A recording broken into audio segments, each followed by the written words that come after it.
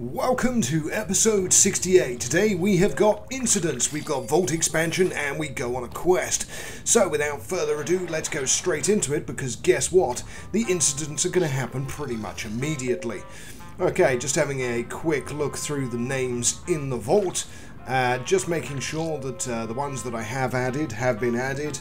So if you see your name, you are in the vault. I do have a full list of ticks, so everyone should be in here, but I am looking for specific people.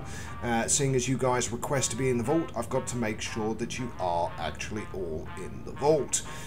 So just looking through, and Twiny Hill, there you are.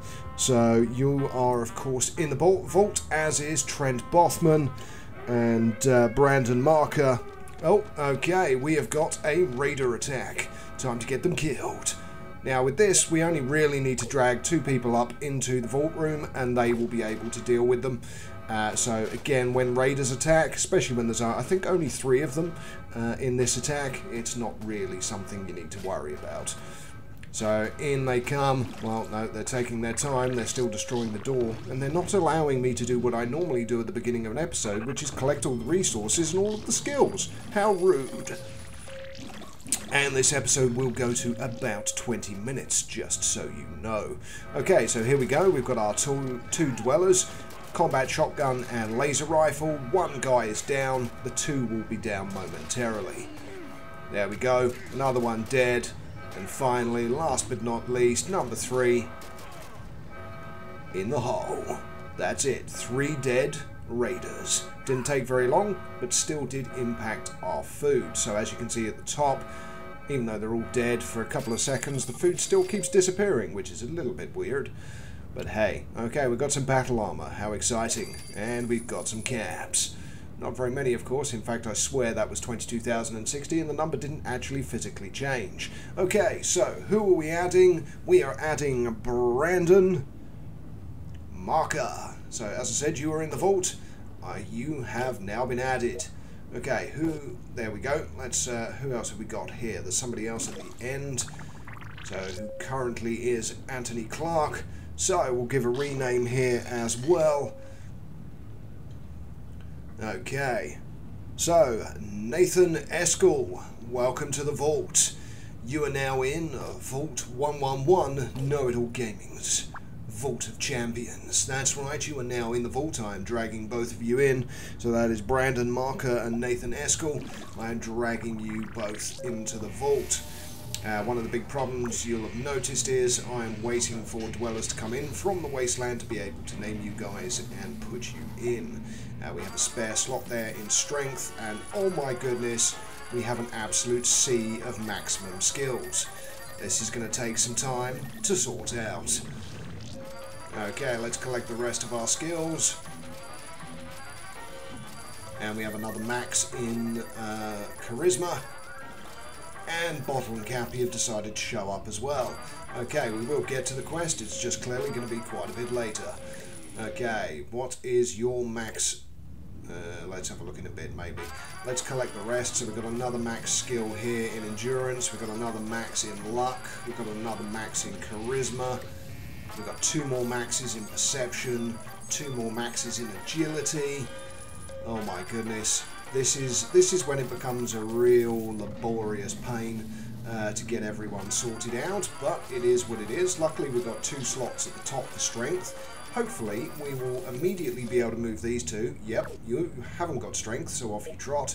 You haven't got strength either, so off you trot. That deals with 2 of them and already gives them some space. Let's have a look. You are strength and you don't have endurance. Okay, you've got SP, E and I, you haven't got CA or L, so we can put you up to agility once we've moved the 2 people that need to move for agility. Okay, so perception handily, we can move you down. We do, of course, have multiple locations, or we can go for one of the other skills that they lack. So for now, we'll do luck. This person needs perception, which we do now have. Space.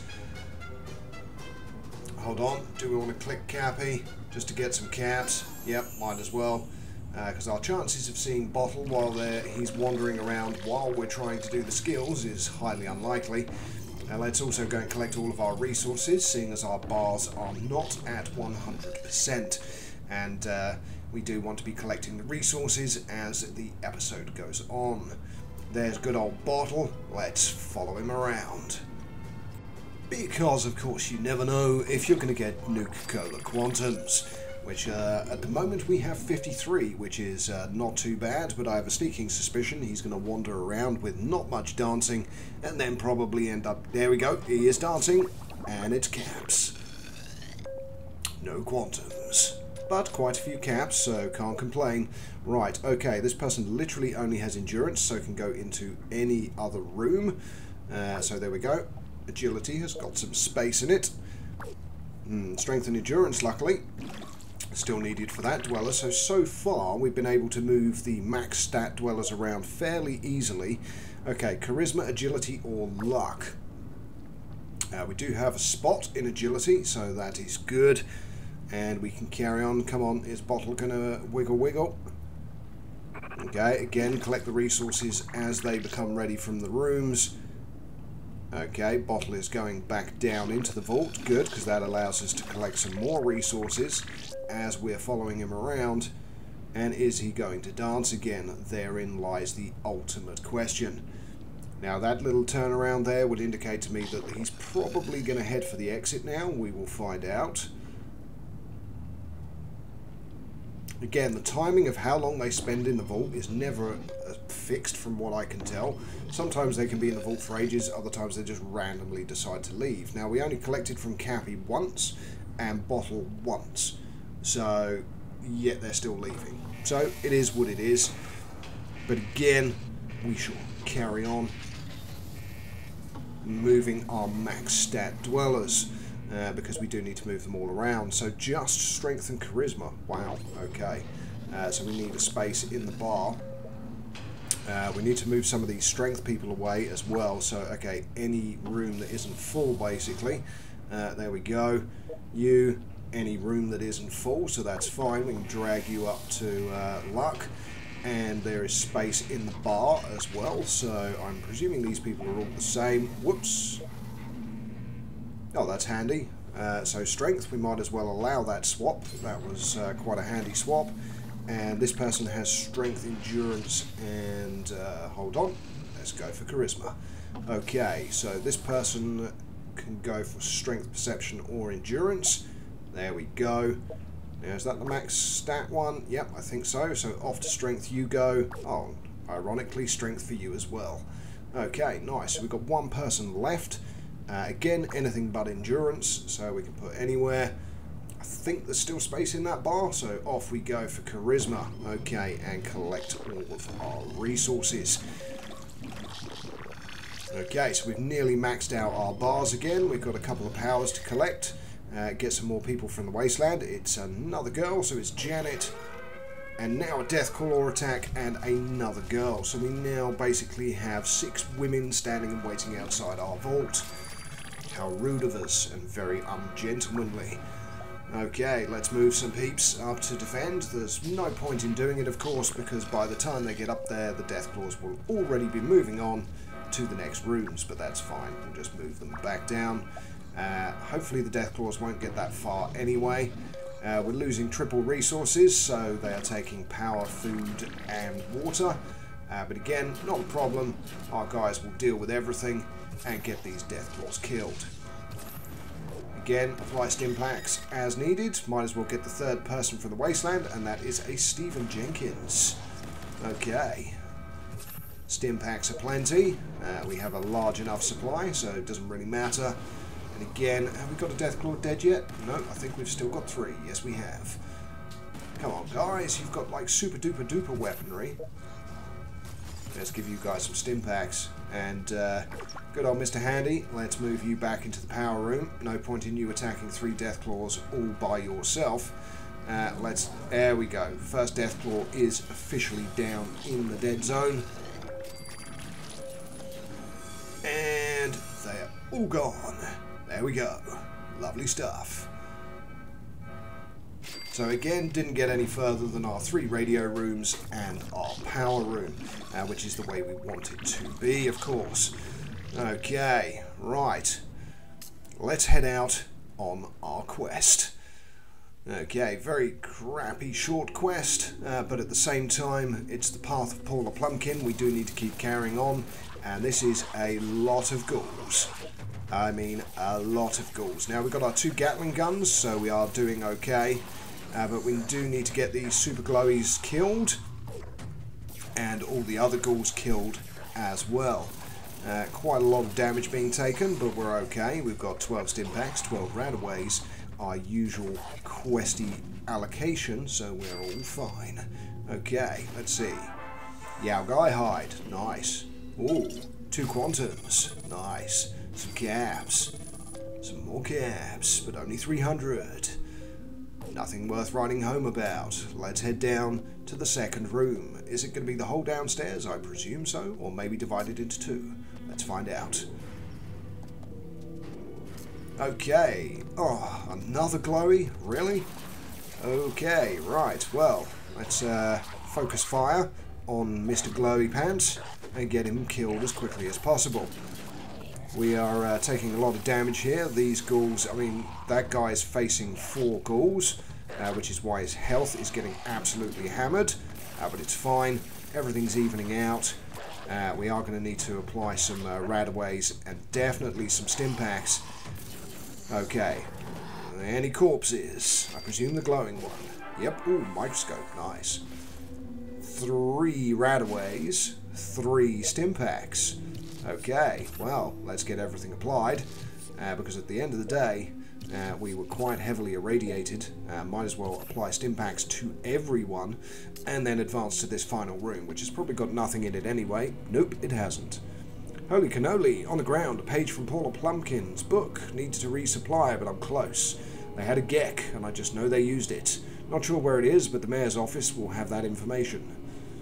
Awesome stuff. Ooh, and we got a lunchbox. Nice. Okay, let's return to the vault. I swear something just appeared in the screen in the background there, but let's return to vault anyway. Okay, so lunchbox, microscope, and Brahmin hide, which I call a Yao Guy hide for some reason, even though it's saying it's a Brahmin hide. But okie dokie, never mind. Let's return to the Vault of Dreams. Again, lots of resources to collect, and still that vault expansion that I was talking about that we haven't yet done. So we are going to expand the vault before the end of this episode. Okay, so we have a few dwellers to level up. We now have 7 dwellers outside. We're at 153 out of 160. So one of the things that we do need to do to take our capacity up to the maximum of 200 is build a final living quarters. So let's get it put in, because you can only build a maximum of 5. Once you've built all of those, you literally cannot build any more. Because the game won't let you, although it's saying 4,200, so maybe I only have 4. I'll have to double check that in a future episode, but I thought I had maxed out the number of living quarters. Now, looking at the rooms, I'm just deciding what additional skill room to add next to the living quarters. Thinking with what we do and what we don't have, I think logically a classroom would be an idea, because I think we only have the 1. Yes, we do. Okay, so let's do a large classroom so we can get lots of intelligence trained up. So we'll build 3 straight off the bat. So 1, 2, 1 more, 3. So we've now added an additional living quarters and an additional classroom where people can train up their intelligence. Now, we do have space for one more thing in that corner, and what I will put in there going forward, seeing as we haven't built it yet, is the hairdressing salon, where you can change at a cost of caps how your dwellers look. It's quite expensive, and it's kind of an end-game metric, really, more for just creating, if you want, a complete army of drones. So have a vault of Steves, so to speak, or a vault of Stevettes, or Colettes. If you just want women or just want men, that's me dropping my headphone on the table because I'm playing with it like a fidget spinner. Okay, right, back out. We need to drag in these additional individuals into our vault, seeing as we now have an additional training room, and it looks like Bottle and Cappy have decided to return to the vault within a single play session. Let's get these guys back to the vault with a Nuka-Cola Quantum, seeing as we picked up 2 and it only costs 1. We're still going to increase our volume, so collect. We've got 54 Nuka-Cola Quantums. And let's open our additional lunchbox, leaving 1 in stock. Another Brahmin hide, 100 caps, some water, a sawn-off shotgun, and Benjamin Frost's a rare dweller. Okay, so he is going to go to the back of the queue or the front of the queue. We'll see how that works. Okay, let's collect some more stuff. And our bars are now almost all at maximum. We should probably do a bit of leveling up as well. These guys can get automatically leveled up because they are in an endurance room. So the Nuka-Cola bottling facility, of course, requires endurance and produces both food and water. We should actually probably get making another weapon before the end of this episode as well, seeing as those guys are just walking around the weapons plant. Without actually doing anything. But of course we also want to follow good old Bottle around and hope for some Nuka-Cola Quantums. I say hope because we know how well this normally goes. As in, it's extremely rare. Come on, Bottle, just dance for me, will you? All I want is a little wiggle. Wiggle, wiggle, wiggle, wiggle. Come on, where you going? Down to the ground floor. Or more commonly, the lowest floor that we have in the building. Let's go and put you up as a security chief at the door. And he was dancing, but it was caps. How many, you ask? 466 to 576, so 110 caps. Not bad. Okay, it looks like Veronique is walking around, so let's go and dump her into a classroom as well. Okay, collecting resources, looking around. Dragging people up to defend the vault just in case, you never know, and having 2 of our quest dwellers in the vault room as guards, of course, will massively reduce the distance that any incident will be able to travel. That's the sound of the mysterious stranger, of course, but you can see how quickly I'm going to look and see if I can find him, i.e. I'm not, because it's always so dang difficult. Oh, come on, Bottle. Right, that's it, 3 caps. How many? 812 to 873, so not many, 61 caps. So again, Bottle doesn't give you many caps, Cappy doesn't give you many caps in relation to Bottle. When you click from Bottle, you get way more caps and you get the chance for Nuka-Cola Quantums. That's why he's quieter, because he's more generous, he's more reserved. He has a much larger supply of caps because he's bigger as well. He's a Bottle after all, he can hold way more than the cap. And I have a sneaking suspicion that's him leaving. Yes, it is. Oh look, and it's dweller number 3. Let's just dump you into the storage room. Might as well. Okay, let's collect some water. I think we'll probably send our guys out on another quest before the end of the episode as well. Let's do a bit of leveling up. So again, endurance wear, level up. Zoom in to make sure that you actually level up the correct person. Next person, some bespoke attire. Again, level up, back into the armoured vault suit. And again, level up. That only has perception and charisma, so we definitely want some endurance wear. And again, we could have gone for the bespoke attire and got an actual +1 over and above that, but hey, it is what it is. We should have done that. See, I was just highlighting over it. And now we will skip forwards because we don't want to spend too much time on leveling up, and we are approaching the end of the episode as well. So remember, you're doing it for the extra hit points that your dwellers get, because the higher endurance is, the more health your dweller will get upon leveling up. It's a skill to remember forever and always. And now that I don't know whether you've watched any previous episodes, and you may just be watching this episode as a standalone, it's always worth mentioning. Okay, so we send them off to playing politics, and that is approaching the end of the episode. But I did mention we wanted to craft a weapon, so we will get that done. Leave them building, and and close it off for episode 68, and I will see you again on the next episode. And of course, if you are enjoying the content and it's proving to be highly helpful for you, then help me out by subscribing to the channel and of course booping that like button. Okay, which weapon are we going to go with? Let's do another Excited Institute rifle. That sounds like a plan.